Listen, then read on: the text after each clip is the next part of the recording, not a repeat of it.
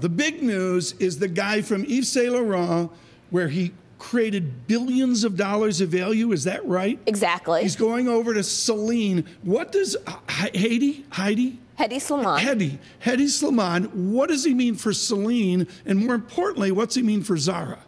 I think overall what Hedi Slimane means for Celine is an expanded customer base. Keep in mind he's going to be doing menswear in addition to womenswear there.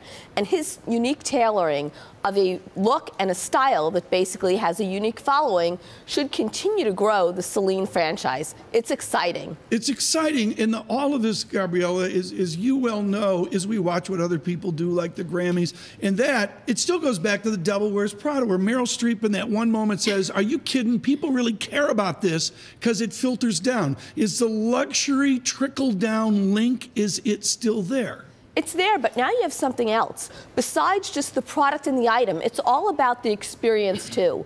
Because you're seeing the service elements. Look at the new business models that have been created. Everything from gyms like SoulCycle, to health and beauty like what you have at Dry Bar for hair salons, to wine, dine, and recline with movie theaters like iPick.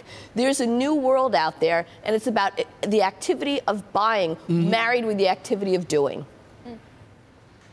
Dana, let me jump off from the Hedi Slimane conversation with Celine about who will take over at Burberry. Now, Burberry, a huge listed company, probably one of the biggest, if not the biggest luxury company here in the UK, they're still waiting for a creative director. If Hedi Slimane goes to Celine, are we going to see Phoebe Philo coming to Burberry? You may. I mean, the cast of characters that rotates in the luxury goods world is many.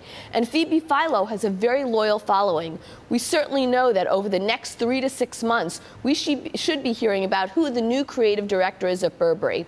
Overall, when you think about creative directors, it can be 13 to 15 years that a brand has the same voice. And then it's time for change. So Christopher Bailey being at Burberry for 17 years, it is time for change.